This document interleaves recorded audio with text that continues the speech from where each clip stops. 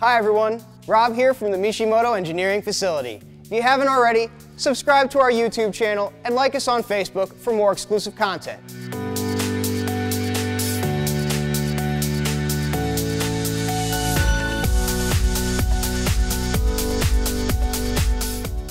Today we're going to install our performance air intake on your 2013 Focus ST. This install is a quick one, so let's get started. Tools required for installation include 2.5 and 4 mm Allen keys, 7, 8, and 12 mm sockets, 1/4 inch drive extensions, 1/4 inch drive ratchet, and a flathead screwdriver. Installation time is under an hour. Installation difficulty is a 3 out of 5. Locate the long bracket in your kit and secure it to the Mishimoto airbox with the supplied Allen bolts. Locate the short bracket in your kit and secure it to the Mishimoto airbox with the supplied Allen bolts. Locate the mounting pegs in your kit. Secure the first mounting peg to the long bracket with the provided 4 mm Allen bolt and washer, but do not fully tighten it. Locate the slotted hole in the bottom of the airbox. Secure the second mounting peg to this hole using the provided 4 mm Allen bolt and washer, but do not fully tighten it yet. Remove the engine cover. Feel underneath the cover to locate the attachment points and pull up on the cover. There are 4 pegs and grommets that secure the cover. Loosen the 4 8 mm screws that secure the lid to the stock airbox and remove the lid. These screws are captured in the lid, so they do not need to be removed completely. Remove the stock air filter. Disconnect the electrical harness from the manifold absolute pressure and temperature sensor. To separate the connector, depress the lock tab and slide the connector off the sensor. Remove the 8 mm screw that secures the MAP-T sensor to the stock airbox and remove the MAP-T sensor by lifting it directly upwards. The MAP-T sensor is sealed with an O-ring. Sometimes this O-ring may get stuck in the housing, so take your time working it loose.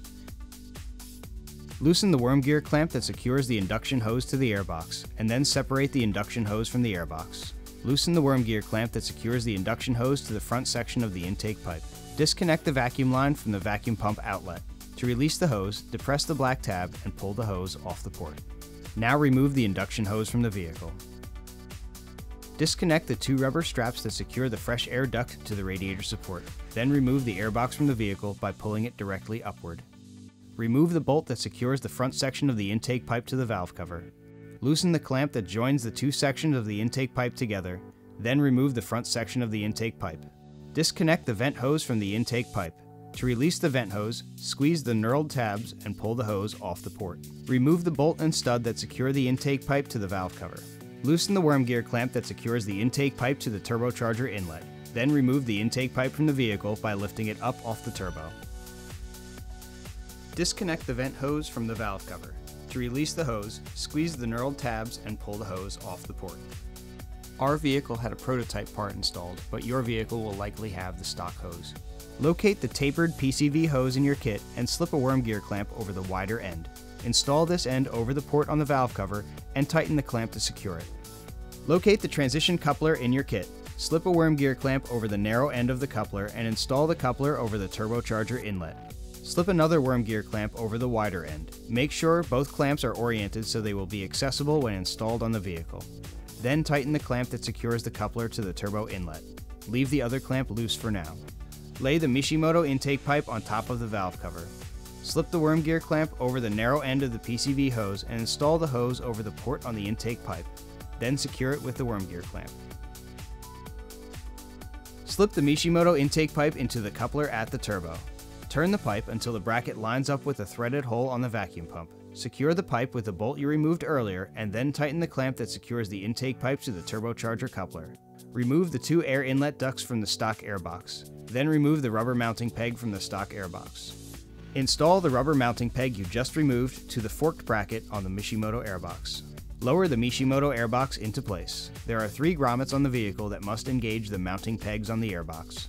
Slip the stock air inlet ducts into the Mishimoto airbox and secure them with the rubber straps. Then tighten the 2 4 mm Allen bolts that secure the mounting pegs to the airbox.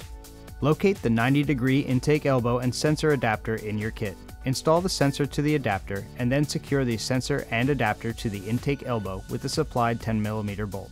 Slip the 2 worm gear clamps over the straight coupler and install the coupler to the Mishimoto intake pipe. Slide the coupler all the way up the intake pipe to give yourself some extra room. Lower the Mishimoto air filter into the airbox. Slip the intake elbow into the airbox and install the air filter to the intake elbow. Then slide the straight coupler down the intake pipe and connect it to the intake elbow. Secure the coupler to the intake pipe and elbow with the worm gear clamps you installed earlier. Connect the vacuum line to the vacuum pump. Simply push the connector onto the port until it clicks. Connect the electrical harness to the MAP-T sensor. Secure the air filter to the intake pipe with the integrated worm gear clamp.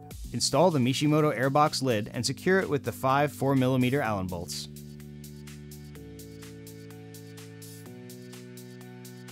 Install the engine cover mounting stud to the valve cover. Install the engine cover by pushing it down over the studs.